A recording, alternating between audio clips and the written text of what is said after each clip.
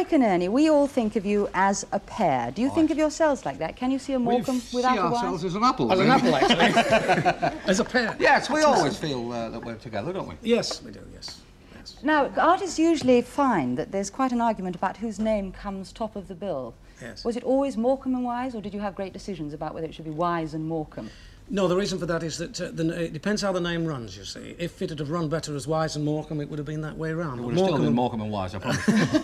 Morecambe and Wise, it flows off the tongue, you see. Abbott and Costello, Lolland Flanagan and Allen. Flanagan and Allen, yes. It's a Wise and Morecambe. Well, we're going to talk to you a bit more in a moment, but first of all, we'd like to take a look back to the days when Morecambe and Wise were hardly heard of. They had their first break when they were given a television series. But their jokes didn't seem to catch on, and so it was back to the boards doing more variety work, until their second chance to perform on television in 1961. An actors' strike in the second programme left them without a supporting cast and might have proved disastrous. But instead, they discovered a talent for ad-libbing which has proved the key to their success. They are able to improvise and improve on their basic script. Occasionally, out of necessity, if Eric's comment on learning lines is anything to go by, he says, "Anything over 4 lines and I go white." It doesn't just all happen on the night, though. And every day, for nearly 3 weeks before each programme, Eric and Ernie drive to a boys' club near the television studios for rehearsals with the producer and his team.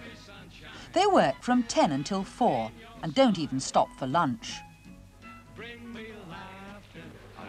get the ukulele? Yes. All right. From the very first rehearsal, Eric and Ernie have a script to work from, and the man who has one of the hardest jobs, the scriptwriter, is behind the scenes hammering a typewriter. Eddie Braben, Eric and Ernie have been working together since 1968. Eddie started writing as a boy. And I can honestly say I used to write about 3,000 jokes a week, and they were the 3,000 of the worst jokes you've ever read in your life. I think in the first year, the very first joke I sold it to Charlie Chester, and the joke was, Hopalong Cassidy's mother, when he was a little baby, Hopalong Cassidy's mother knew he was going to be a cowboy because he always wore a 10-gallon nappy. That was the first joke I ever sold, and I got half a crown for that. Eric and Ernie have always included singing and dancing in their act. The child star, Shirley Temple, had such an influence on Eric that he learnt to tap dance when he first started performing. And Ernie, in his early days, used to do clog dancing.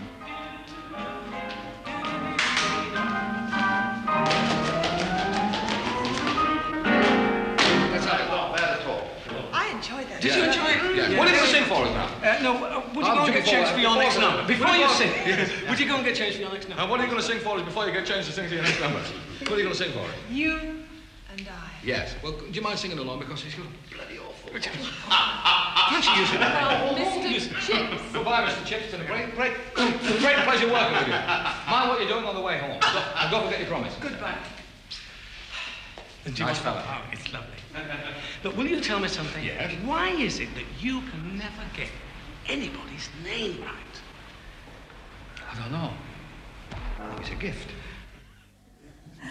Eric and Ernie, even there, after several days of rehearsal, when everybody there knew the script, you were still making them laugh. Did you make people laugh when you were at school, or your school friends? I don't remember. No, I don't really. I don't think I did, no. I never used to. I used to do... I found myself quite a normal boy. Yeah. I used to do the Christmas pantomime and things. I was put in charge of that, and but I don't think the other kids found me very funny. Well, I think Karen, sitting right in the middle in the front row, has got a question to ask you about when you were at school. Karen. Did you have a favourite teacher at school, and what influence did they have over you? Favourite teacher at school? No. I'm afraid I didn't have a favourite teacher at school. No, I don't really have happy memories at school. I never liked it. Ernie, did you have Eric, did you were close. You were close the first time, then. Very close, that. Yes, I did. I had a man called Mr. Burgoyne. Unfortunately, he died. But he always used to keep me in purposely after school to go for sweets for him to the sweet shop, and he always used to let me have one. And I liked him for that. At school, what were your favourite lessons? Football was mine. It was a lesson. It was 3/4 of an hour lesson. We used to have football games, it was called. Eric, out of all the decent football teams in the country, why don't you support a good team like Arsenal instead of Luton Town? I would say that's fighting talk, wouldn't you, Eric? Yes. I think there's going to be a punch. I think that... What was his name again? I'm going to meet him on the way out. I'll put that in the book. You see that lovely skin he's got there? It's going to be blue when he leaves. Just there. He's got a big black eye. Yeah. I support Luton Town because I like Luton Town. The third row, a little girl with the lovely yellow top. What's your name? Carolyn. Carolyn. Did you do a lot of homework? No, I didn't do homework either. No, I didn't learn anything at school. It was just beginning to show. Went to school stupid and came away the same way. Yeah. Something intrigues me. When you got together, how did you manage to perform, rehearse, perform, and still do your schoolwork? Well, in those days, when I first joined Ernie, Ernie and I first met, it was in this Discovery show, and Ernie is 6 months older than me, and he just left school. And when I joined, I still had to go, like, in Sheffield I went to school, in Swansea I went to school, Middlesbrough, all those places I used to go to school. And what they did in those days was, because you had to go to school, obviously, and what they did, they used to give me a book and sit me at the back of the class. That's what used to happen. And the same thing happened to me when I was didn't learn anything. I was on tour with Jack Hilton's band, which was before I met Eric. In 1939, I'd be about 12 and a half, and I used to go to a different school every week and sit at the back of the class with a book. Yeah. So did you leave school when you were quite young? 13 and a half because of the war. Oh, we both read the same book. Yeah. Did they ever find that the work was hard? Oh, yes. Which work do you mean? Schoolwork. Schoolwork. Oh, yeah. Schoolwork? Yeah, well, He did, in particular. I've never been a great learner. I find it very hard to learn. Even the dialogue of the shows, I have to really pound it in. Some people are marvellous, they can do it. I can't. I have to work hard at learning anything, I'm afraid. I wish I was brighter.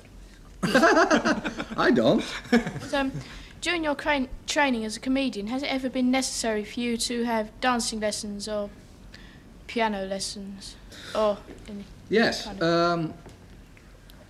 I learnt to play the piano, but I can't play the piano because I wasn't that good. I learnt dancing. A pretty good dancer when I was a young man, last week. And a clarinet I learned to play a clarinet, which I still can't play. But I found, and a trombone, which I found them all very useful in the sketches that we now do on TV. I don't know whether you saw a programme we did a Christmas show about a couple of last Christmas one with Andre Previn, where I played the piano. Well, that was through being able to know a little bit about music, that I could do that kind of thing. Did you feel then when the war came along and it interrupted your performing together that was the end? It was just the end of a nice few years together? But it didn't interrupt, you see, because we weren't old enough to go in the forces, and we went into Strike a New Note at the... Actually, we were probably picking up work that the older fellas that had been called up, we were taking their work. But eventually you did go into the war. Ah, yes, we were 18, you see. Yeah. Who wants to ask a question about... I think somebody wanted to ask how Ernie got on at sea. Who wanted to ask that question? Ernie, yeah. When you was in the Navy, were there any casualties in a result of your cooking? Yes. Well, I was in the Merchant Navy. The only time a captain's jumped overboard. I was in the Merchant Navy, and I mean, I couldn't cook anyway. So, and I was on a coal. We used to deliver coal from Newcastle down to London up the river. So everything was covered in coal dust. No, everything was black pudding. It was. I wasn't. He wasn't a very good cook. I can promise you that. I was seasick for 2 years. 2 years he was seasick. Eric. Yeah. Did either of you ever have an ambition to become something like a fighter pilot during the war? Yes. Well, I'd love to have been a fighter pilot. Yes, because I could have shot down my own plane. But the ambitions that I had as a child was not necessarily concerned with show business. I would like to have been a policeman or a fighter pilot, yes. But you've got to be clever to be those things, and I wasn't that clever. You need education, you see. So remember that. Would you have chosen any other job if you hadn't been comedians, or if you hadn't met up again? Which jobs would you have chosen? I never knew anything else. Show business has been my whole life. When I was 6 years of age, my father took me around the clubs and I performed in the working men's clubs. And from then on graduated. I've never known anything else. No, I don't think so. I think that's my life. I think it's I couldn't... There isn't anything else I would like to do. It's the only thing we know anything about, really, isn't it? Yes, yes. I don't think we would have succeeded in any other line. I think that's it. Front row. Nice motion. Andrew Green. Andrew. I know that your first television series wasn't a success. Who told you that? It must have been your father. Blabbermouth. At that time, did you consider having a different job? No. We still kept at it. It's you know, just because you get a few knocks, it doesn't really. If you're dedicated to show business, you don't give up. You still it's not keep all on. easy. You have this overriding sort of ego, I suppose, that they all made a mistake. We were right. We were right. We were too early for them, or they weren't prepared for us, and we still thought the shows were okay, really.